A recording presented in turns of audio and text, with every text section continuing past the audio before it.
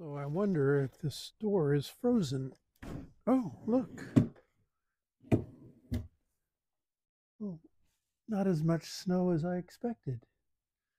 We had a freezing cold storm that blew in a lot of crystallized snow, and as you can see, it drifted up around the dome here a little bit, and I fully expected it to blow in through the cracks around the edges and pile up inside here.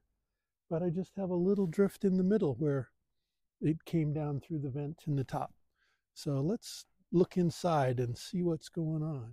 So this is the amount of snow that came in the center of the dome that came through the vent. All we have here in the middle. And this is all the snow we got blowing around through the edges, through these cracks in the opening of the door. I thought it would be frozen solid, but as you can see, it's not, and easily cleaned up. I guess there's some down here too. Just put that out.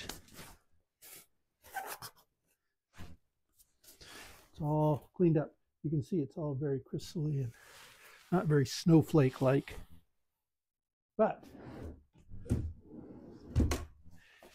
it's working. It's working.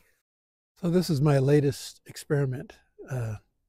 Dome built with trapezoids. And I'm very proud of it. It's doing really well. I am going to talk to you more about this in this video and more.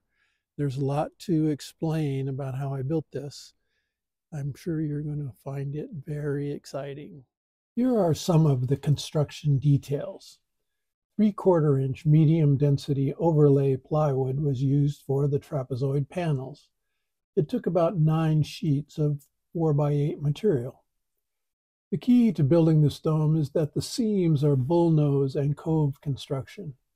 This allows a more mechanical joint and alignment, creating a greater surface area for the adhesive. Also, as the vertical joint angles change, the cove joint rotates without changing the basic milling setup. It has 12 sides and a diameter of 9.5 feet.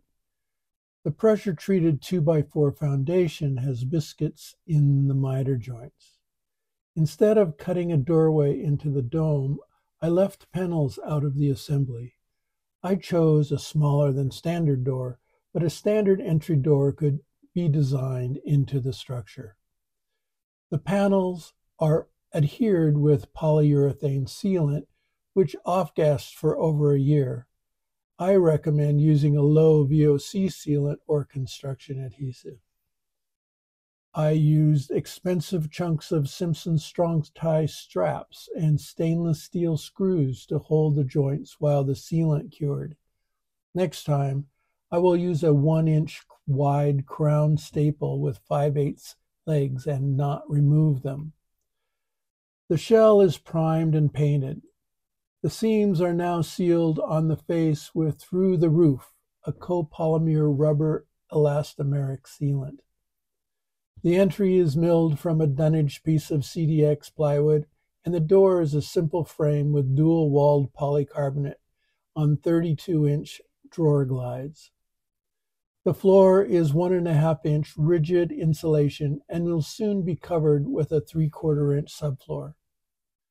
Once a few essential variables have been determined, a dome can be made from most materials or thicknesses, and it can be child's play to construct to transform your world. The math required is easily calculated. It is simple as a game of Sudoku, calculating one angle at a time and charting it into place. This dome has 144 trapezoid panels, but only 12 different sizes. This experimental structure should be considered a prototype, best suited for huts. I chose this dimension because it fits in the space. I preferred a 12-foot diameter. If you like this video and you want to know more, hit like and subscribe. I have much more information about what I think is a fantastic shell design and construction process.